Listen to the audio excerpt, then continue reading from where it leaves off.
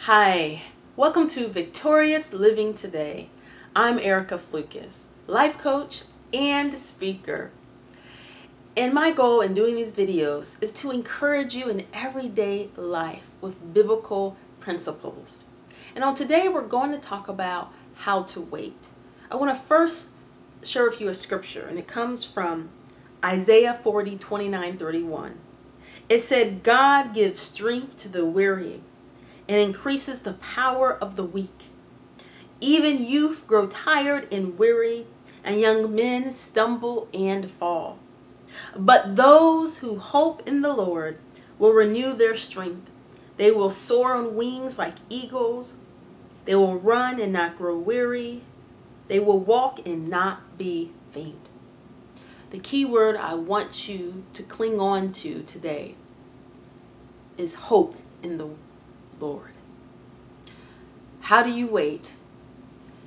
You may be waiting for a breakthrough, for something to change in yourself, in your finances, in a relationship, on your job, in a ministry, whatever it may be. I encourage you to hope in the Lord, because Psalm 25:3 says, those who hope in the Lord will not be put to shame. So how do you hope in the Lord? How do you do this when you've been waiting month after month, year after year? This one thing will help you. You go into the Word, you find some scriptures related to your situation. Do a study, get a concordance, do whatever you have to do to dig into the Word. Keep those scriptures before you. Find 2 or 3 that you can just keep at the forefront. Meditate on them, read them, ponder upon them. Get them into your eye gates, into your heart, and down into your soul. So no matter how long it takes to reach your healing, no matter how long you're waiting for your children to change or yourself to change, you can find hope through God's Word. And so be encouraged. Hey, I want to hear from you.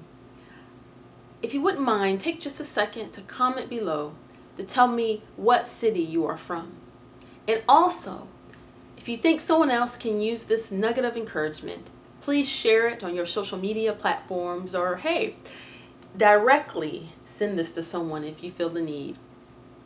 Remember to hope in the Lord. And also, I want you to always remember that you are victorious. Thank you so much for watching.